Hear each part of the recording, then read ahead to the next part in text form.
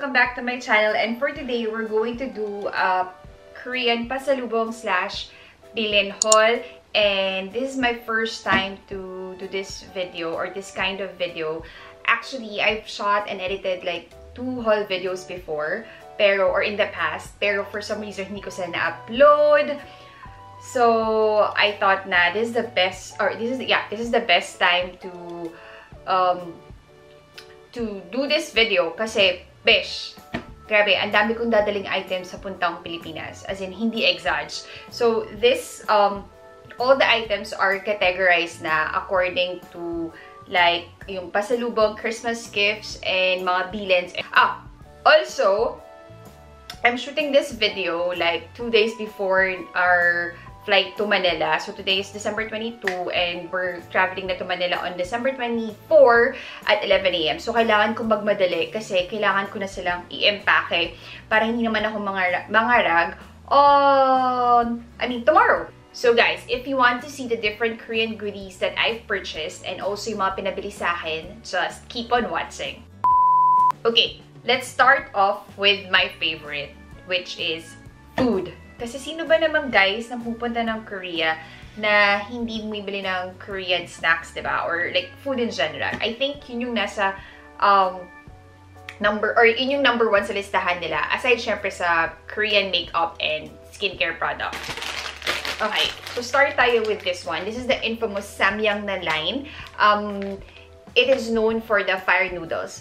I don't know if this is like noodles, but anyway, it's like nakalagay dito meat spaghetti. So I'm not also sure if this is only like limited edition for Christmas. So kumuha ka ng isang ganito, and then of course, yeah, the famous cheese, fire noodles na cheese. Yeah, 3 of these. Siguro iti-try ko kung pwede ko pang ilagay yung mga prices nila, pati yung conversion, probably here sa ilalim. But this one, I think is around 4,000 won. Around less than $200 if I'm not mistaken. Sa conversion ngayon. Got 4. And then, sabi nila, yung pinakamanghang daw yung red. Pero, since hindi available, I got this one. Yung color black, and this is also 4,000 won. Although this one is 5+1 noodles. I know guys, hindi siya healthy, pero hindi naman syempre siya kakainin, diba, ng araw-araw. And the pink one, ito yung carbonara na variant nila. I got 1. And then ramyun. So this is my favorite, Jin ramen, kasi mild lang siya. This is also good for like parang to, ano ba, para mahimasmasan ka from your hangovers and wala lang, pala na pag malamig yung panahon, and since it's winter, masarap siya kainin. Actually, ito yung request ng mom ko kasi daw nakakain niya dahil hindi ganun kaanghang.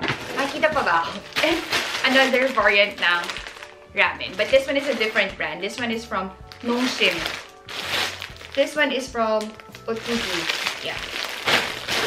So, ito yung noodles. So, I got like 1, 2, 3, 4, 5, 6, 7, 1, 2, 3. Sorry, di ako na magbila. 1, 2, 3, 4, 5, 6, 7, 8. 8 packs of noodles na iba't ibang klase. So, next we have this almond from Tom's na brand. So, I'm not sure if this is yung original, but napapansin ko kasi sa Myeongdong, excuse me, ang dami ng brands nang lumalabas, especially yung famous na honey butter na almond. And but for me, this one is the best brand. This is a young pack, so 3 flavors siya. Honey butter, wasabi, and hot and spicy chicken almond. And I got 1, 2, 3, 6 of these, and I think this cost, one is around 11,000 won or 12,000 won. Nakalimutan ko na. Pero mga ganung range, I think. And then I got yung isa lang, yung honey butter mixed nut. So this is a combination of almond, macadamia, ano pa ba? Cashew, walnut, yun. This one I think costs around 6,000 or 7,000 won. This one are the nuts. Okay, we have the last batch na for the food. Wait, madaling kunin. I got these. Pepero. Marami din tong flavors, but I only got the almond, which I like. And also choco cookie. I only got 4. May pagbibigyan lang kasi ako din. And I actually sawa na rin yung family and friends ko, I think, dito. At may nabibiling ganito sa Pilipinas. I think sa Pilipinas, 50 pesos ata yung isang ganito. Here, it's around 1,001. So, 43 pesos, I think. And here, my all-time favorite, Chocoheim. Wafer siya, na ang loob niya is hazelnut. Or may hazelnut siya na filling sa loob. Oh, my favorite. This one is around 4,001. I think I got this on sale. The original price is... I know, I got this at 3,901. The original price around 4,501, I think. But yeah. So I got... How many? 3. 3 of these. And then... I got... Binge. Ito din, ang sarap din ito. Hindi ko alam kung anong klaseng... parang saan ko siyang Philippine na snack or cookie na pwede kong i-compare. But this one is really good. Parang yung chocolate niya talaga parang nagme-melt sa mouth mo. I got 4. I also forgot how much ko nabili to. But I think around 3,000 or around 3,000 to 4,001. Or, I think, yeah, 3,000 to 4,001. And then, I got, itong problema ko. Kasi may pagbibigyan ako, ayoko tagalin sa box. But, sobrang bulky kasi niya. But, anyway, let's try. Puro na lang ako but. If there's a will, there's a way. This one is yung, from Crown. Yung butter waffle. So, this is kind of crunchy, yung texture niya. And, masarap siya. Especially for kids, pinambabaon to eh. Yung pamangkin ko, pinambabaon ito at saka yung Chocoheim sa school. Yeah. This one, if I'm not mistaken, I got this on sale. Around 2,501. But the original price niya is nasa range ng 4,001. I got 4. 4 of these. Yep. Good luck. Sobrang bulky niya sa luggage. And, eto request ng friend ko. Jerry cheese crackers. I got 3 sa Daiso. And this only costs 1,000 each. 1,001, so around, yun nga, 43 pesos. Yeah. So, we're done with the food. And these are all the cookies, wafers, basically snacks. And lahat nakakataba. At lahat nakakataas ng sugar. This is from SM Town and Store, and this is an NCT Lightstick. So it's a boy band, K-pop group. Sorry, hindi kasi ako mga K-pop. But anyway, my sister-in-law asked me to buy this one for her niece. Hi, Ate Kalea. Pero ko kaya siyang i-open? Ate Kalea, okay lang. Kinakausap kita dito. Open ko na. I'll be very careful. And wala naman din siyang like seal around or like sticker, tape. Ayun. So, it looks like this. Ayan. Ayan siya. Ayan siya, guys. For me, para siyang flashlight. Kasi hindi ako ma-K-pop. But for those na, yeah, term is bias nila yung NCT or other K-pop groups, sobrang na-appreciate nila kung ano ito. I think naman din for like aesthetics, okay siya. Yeah, but for the price, this one is around 35 or 36,000 won. Next, we have stickers / rubber shoes / slip-ons for my nephew Don sa Bilito. And first off, we have this pair from Adidas. And this is yung line ng Superstar 360. Ayan. Aha. Cute, diba? So, this is a slip-on. This retailed for 56,000 won. Yeah. Next, we have Asics.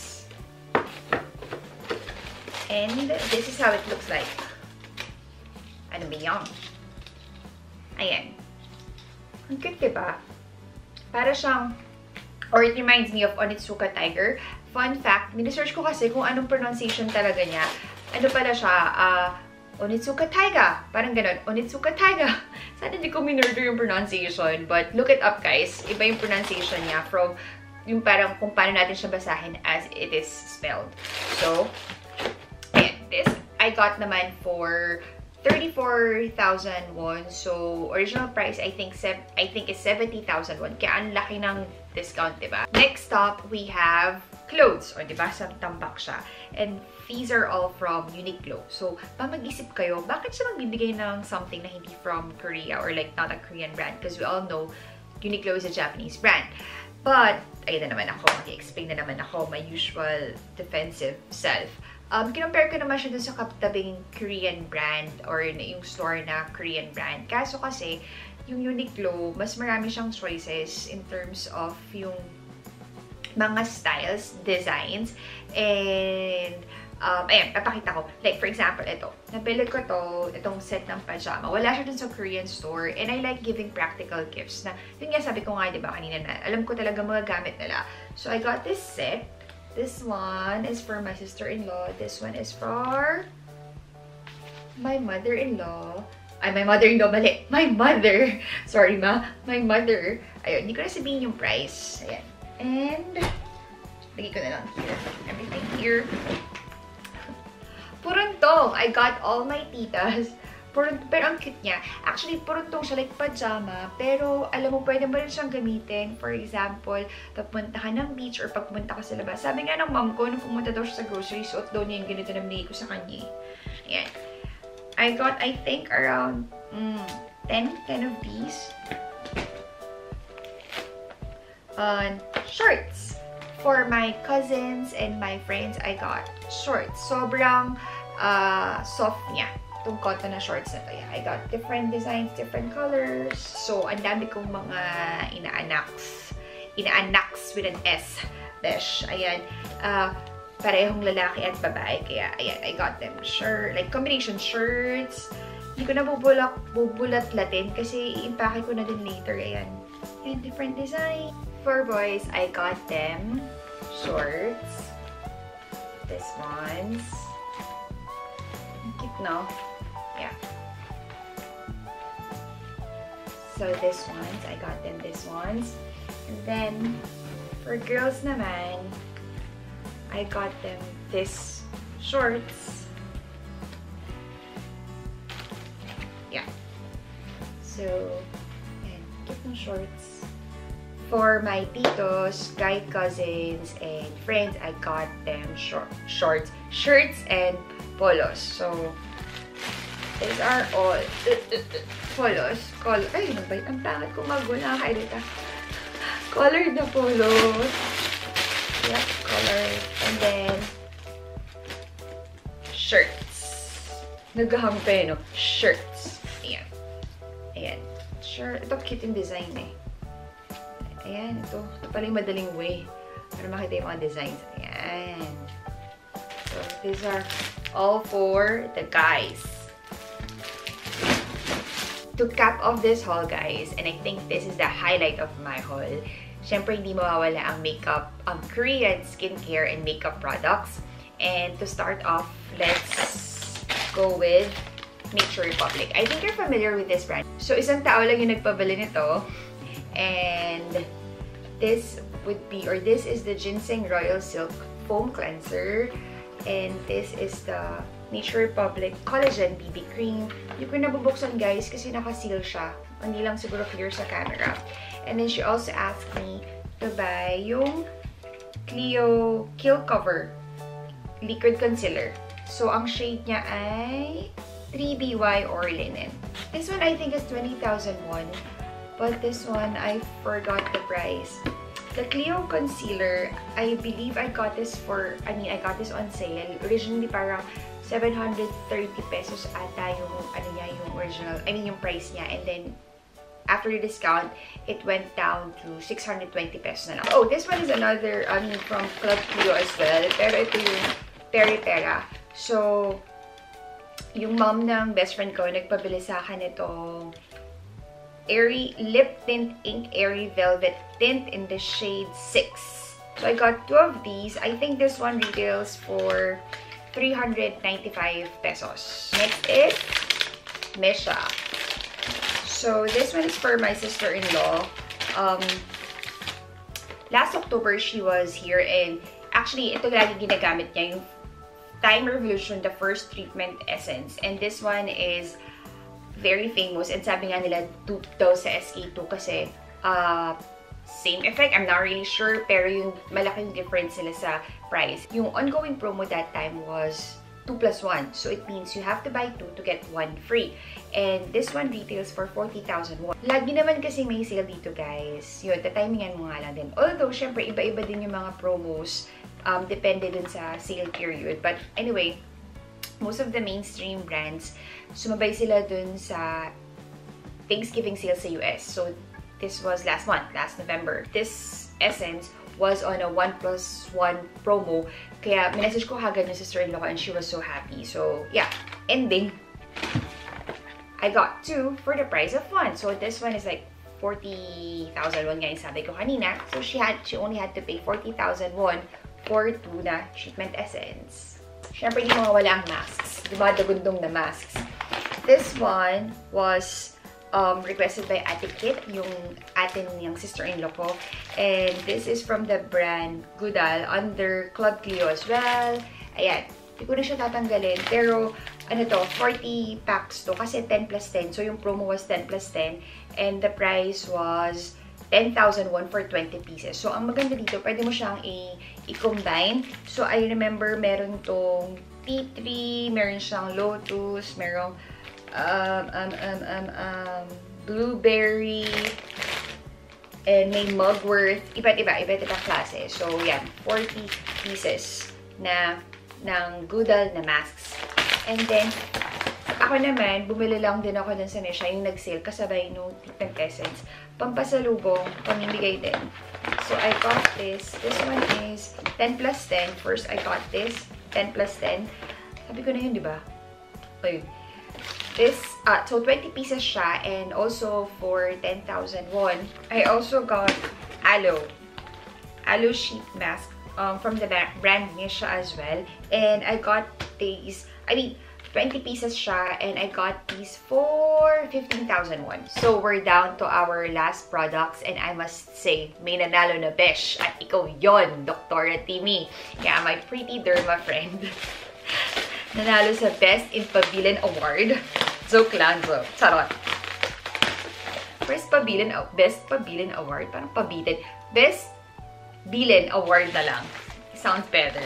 Actually, tuwa nga ako kasi introduce niya ako sa brands na I'm not familiar with. So, I get to try them out as well. Okay. So, let's start with Stimong. Ang cute ng concept nito. Just because lip tint siya, guys. Yan. I'm gonna show you. I'm not gonna swatch anything. Just gonna show you how it looks like. So, ito siya. Ang cute, diba? Cute. And then, ito siya. Para siyang para siyang yung Tetra Pak, diba? Tapos ito yung straw. And, yung this one. Ayan, yan yung tip niya. Wait, kaya siya makita. Ayan yung tip niya. Nito.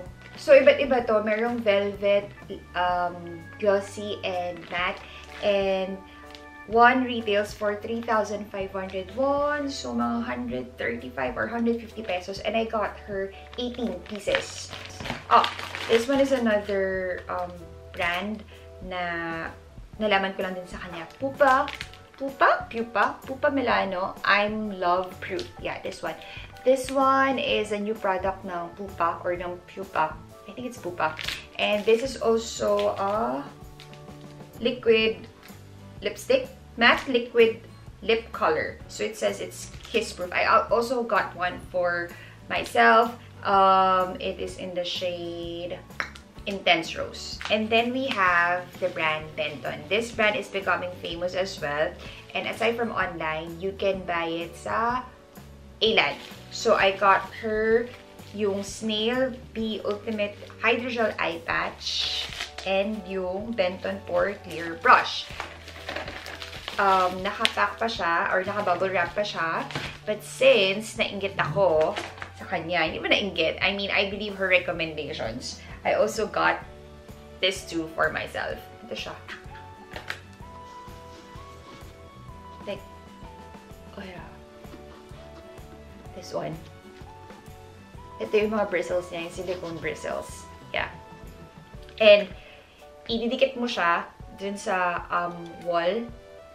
Diba? And then, you're gonna connect it like this. Yeah. Yan, ganyan yung tsura niya. Ididikit mo siya dun sa wall or kahit dun sa malapit sa mirror. Next, we have this Snail Bee Ultimate Hydrogel Eye Patch. And I'm a sucker for eye patches, for eye creams because of my dark circle. Meron siyang spatula here. Yeah. So, ayan siya.